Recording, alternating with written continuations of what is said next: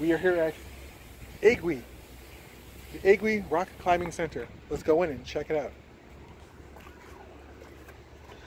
Actual first gym that I tried to record for, and the audio was horrible, so I'm actually going to just do a little voiceover on this. I was actually fortunate enough to show up right after a bouldering comp. I think they had a comp about 3 weeks before I showed up. So there were nothing but boulder routes set throughout the entire gym. There was actually not a lot of top rope climb set up because of the boulder comp. So I actually had way more routes than I actually needed to get through the day. Some really good sets, of course. If you got a comp set, you're going to set them good, set them stiff. Really good variation. Lots of dynamic stuff, lots of really super crimpers.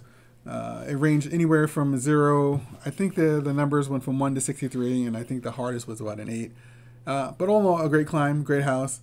You can see that they actually set some of the top ropes up a little bit there as well. It's nice wide open gym. All in all, it was a really cool gym, lots of fun. One thing I really want to note is that the pricing of this place was ridiculously cheap.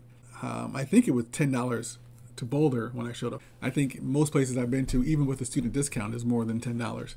So some really good sets, some really good climbs for a really good price. I especially love that white problem. I think it was 4 or 5. Super stiff, really required lots of core tension, even though you were pretty much vertical, which I thought was interesting.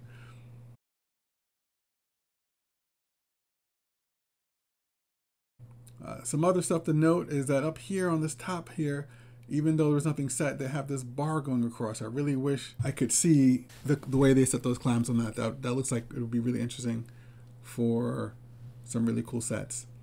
Anyway, they also have a yoga room for those of you who like yoga.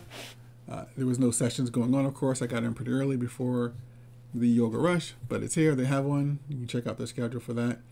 They also had a pretty nice training section. The session was pretty much all about campus holds, various campus holds, from crimps to slopers. They had some free weights, pretty shoddy looking dip / leg raise bar.